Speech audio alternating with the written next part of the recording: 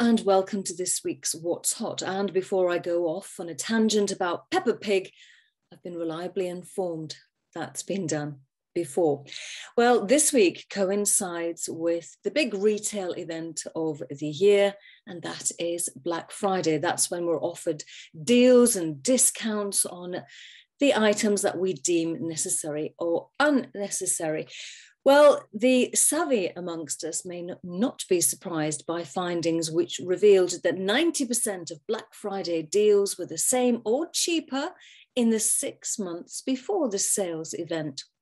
Will it be the same again this year? Well, we may not be getting any discounts or deals or Black Friday anythings from Appliance Online because the company reliably informs us that it is struggling due to a supply shortage, mainly down to those lockdown spenders buying up the stock. Now, AO warned that the key festive trading period would be significantly softer than anticipated.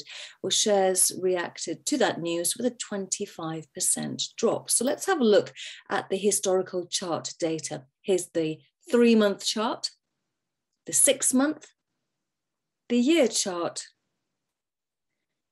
and here's the 2-year chart to help soften that blow. Will the company become a takeover target for Amazon? Because it certainly has the green credentials, which are very trendy and necessary at the moment. It has an impressive 2 million fridges now recycled at its recycling facility.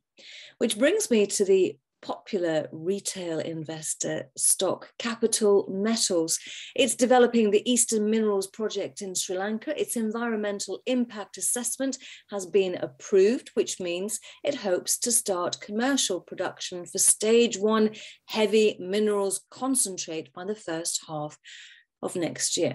So what are mineral sands? Well, they are old beach, river or dune sands that contain concentration of minerals such as rutile, ilmenite, zircon and monazite.